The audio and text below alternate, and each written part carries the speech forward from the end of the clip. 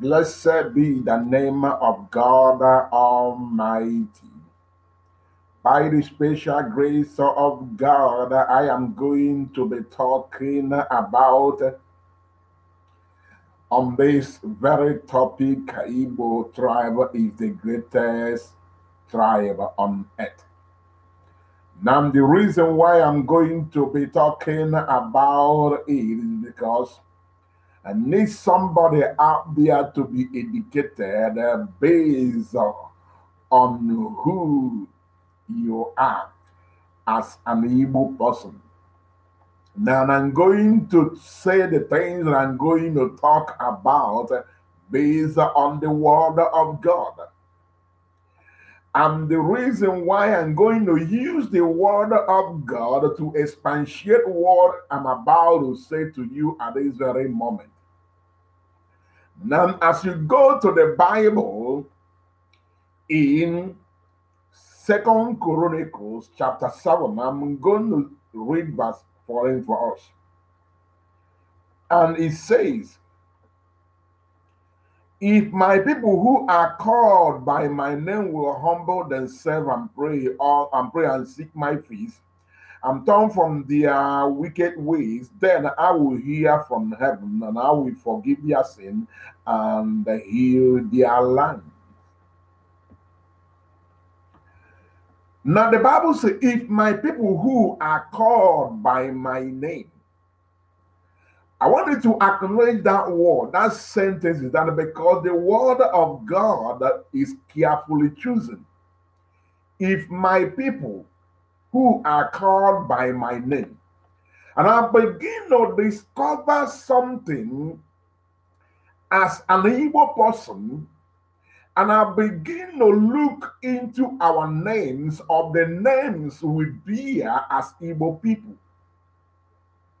And before I even go further, I now want to tell you the Igbo tribe that I'm talking about. Where are they from? Igbo people are one of the major tribes in Nigeria, and Nigeria is in the West Africa. And in that Nigeria, the Igbo tribe are in the eastern part of Nigeria.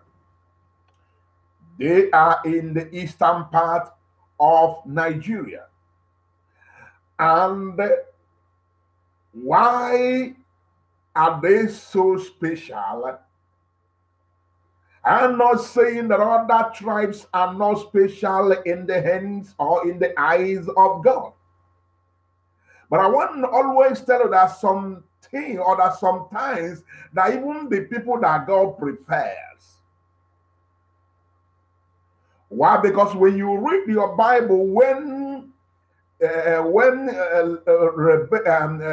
Rebecca conceived the twins of Esau and Jacob, and the Bible says, Jacob I love, Esau I hate.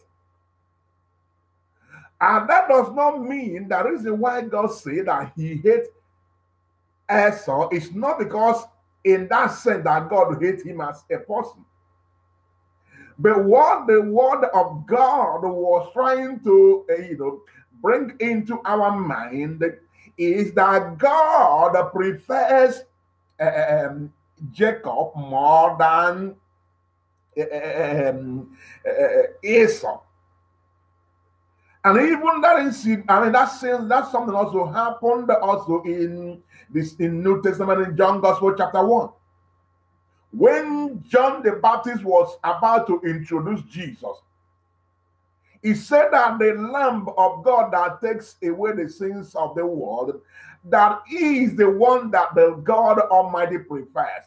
So in other words, at any moment from now, I am going to be the out of the picture, and the one that God prefers will begin to manifest himself.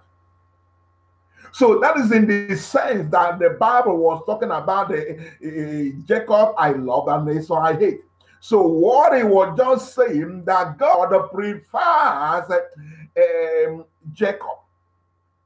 So, and you got to understand that also that's also the people in this earth that God also prefers.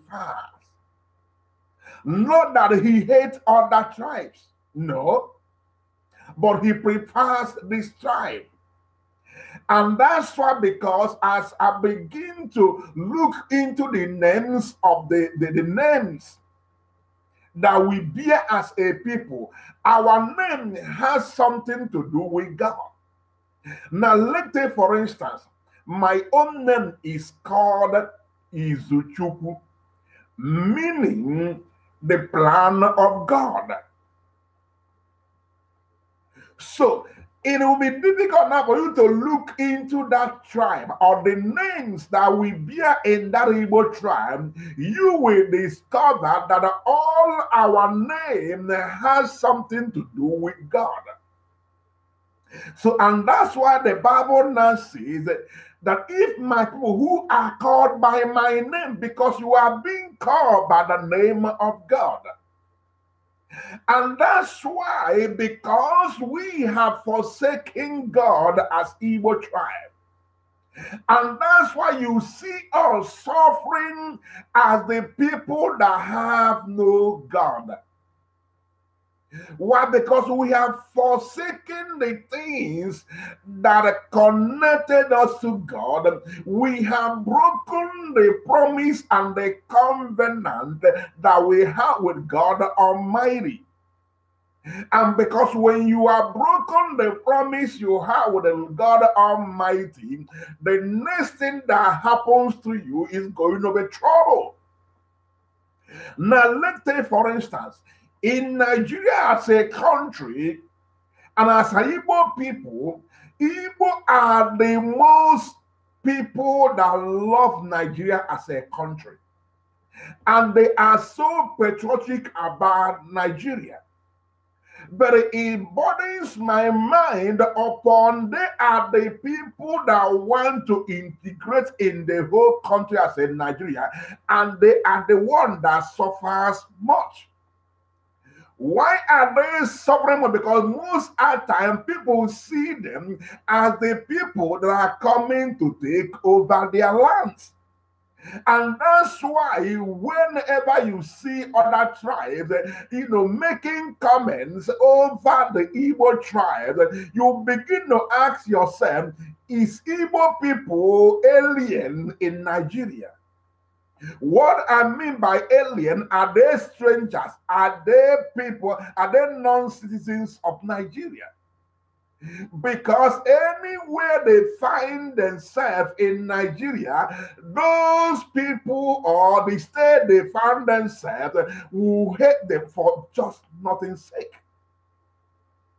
And most at times they will begin to say they have come to take over their states or their tribes. Because Igbo people are so industrious. And because they are so industrious, and that's why they became enviable of Nigerians. And that's why they hate them just for nothing's sake. And I want to tell you, as a Igbo person, that you are not just hate for nothing's sake. It's because of the covenant you have broken with your God. And that's why your God now leaves you not to be running up and down where you can find a greener pasture. And that's why whenever you go on to the all states that are in Nigeria, after you count the indigenous people of that state, the next people will be the Igbo tribe. Because they can integrate. They are the only people in that country that can invest in other states. Even living, they're not even investing in their own part. They have invested a lot in the western part of Nigeria. They have invested a lot in the northern parts of Nigeria. If you see the houses, the hotels, the industry that has invested in these places that I just mentioned now, it will shock your mind why they are in those places investing investing huge in their infrastructure and in bringing jobs to their people. At the same time, they are being hated. And that's why the Bible now says that if you are who are called by my name, because you are called by the name of God. Like I just told you, my name is Suchuku, that means plan of God. So our names is connected to God, and even that's why when you begin to look into other names of people, sometimes their name doesn't even have meanings. But your name as Igbo person has what meaning? And the reason why you are suffering, the Bible says, is because of the covenant you have broken with your God. And that's why even most of times you are being killed. Why? Because you have lost it. And that's why, I want to tell you that you being industrious and also you being blessed is not by accident. It's because God has preferred you. But you need to understand that when you have broken the covenant that gave you that privilege to be preferred before God, and you got to understand that it's going to affect you. And that's what the Bible is telling us here. If my people, God is saying to you, that if my people who are called by my name, who has my name in their names, will humble themselves. So what you need now to do as an Igbo person, you need to humble yourself. Because don't allow people to confuse your mind that we want them, most of the time now they say they want to go back to our way of worship. And their way of worship they are telling you about is to go back to idol worship. Igbo tribe has never been idol worshiping people, because the name of God was upon them. And that's why our forefathers, whenever they are doing anything, they will tell you, we don't want to do anything that will cause abomination on the earth. Now, because we believe there is somebody out there that are called Chukwokike Abiyama, or that are called Shineke, or that are called Orisa Binigwe, or that are called Orisa Bolowa. So, and that's why whenever they are blessing Koranot in the morning, they always recognize the existence of the Chukwokike. And Chukwokike is the God of creation. That's the meaning of Chukwokike, God of creation. And they recognize the existence of this God. And that's why whenever they are doing something, they don't want to do anything that will offend that Chukwokike and also the God of the earth.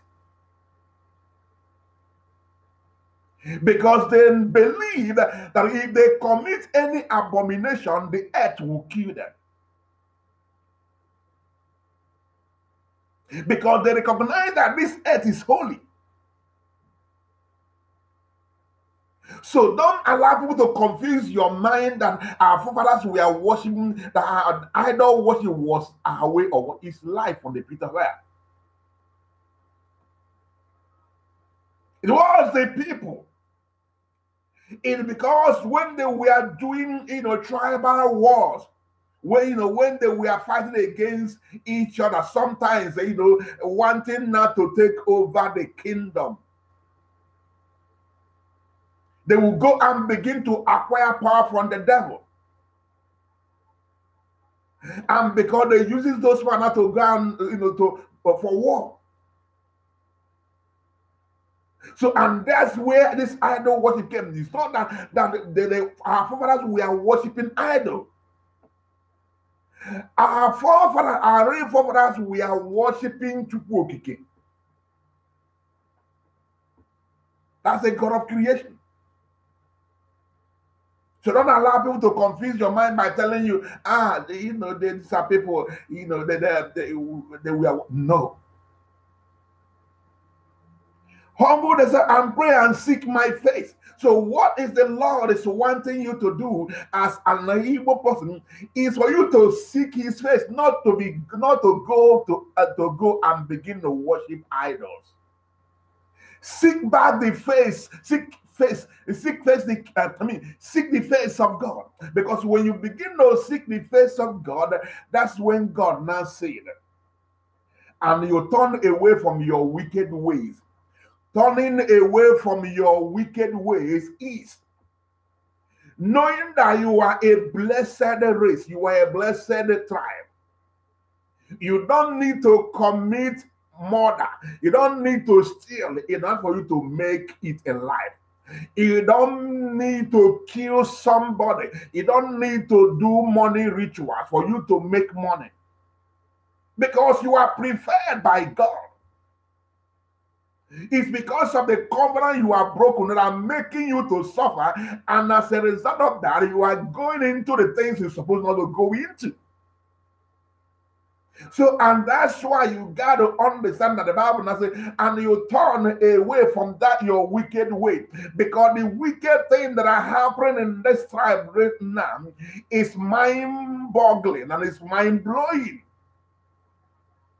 That you even see people getting, girls to be pregnant and be going about selling the babies. And they are using the babies to make rituals. These things are happening as a result of the things you has done. And that's why you go about not thinking that that's the only way you can be blessed. Listen to me, it's a curse you are bringing upon yourself. Because you and I are preferred by God, and because we are preferred by God, it means we are blessed. So, and you got to understand that the reason why you are not going into those areas because you think it is that place that lies money. Why? Because you have forsaken the first one, and also you have turned away your face from God. And the Bible now says, "And turn away from your wicked ways." Because when you begin to hear the kind of thing that happening in our, place, you will sometimes want to cover your ear. And that's why God is warning you, because you are called by his name. And then I will hear them from heaven. He said he will not hear you from heaven. He will not hear you.